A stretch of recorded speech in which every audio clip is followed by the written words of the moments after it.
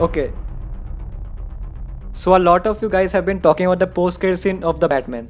So at the end of the Batman movie, we get to see a flash of 2 seconds about this particular website. So let's check it out.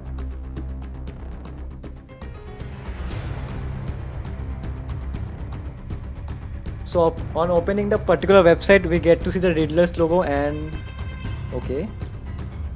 I guess we have to play a game. Let's continue then. Okay, so we have a riddle here. So it says it's not a joke, but sometimes you need to shout it out twice to really mean it. Okay. And it's about laughing. Okay. Good to go. The next one.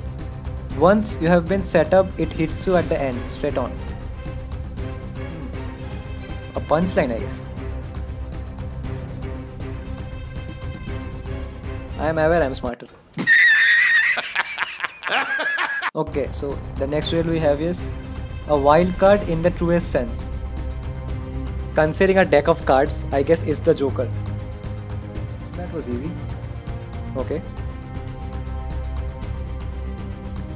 I guess that ends the game. Oh.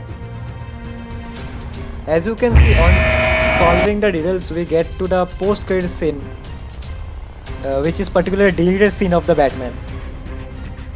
And we have a special appearance of the Joker.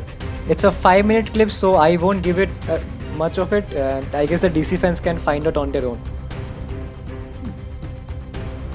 And the most interesting part about this particular clip is, if I open this on YouTube, it comes under the unlisted category, meaning if I go to this particular channel and watch the video section, you won't find this clip. So once you have solved the particular riddles, you can view this clip. Thanks for watching.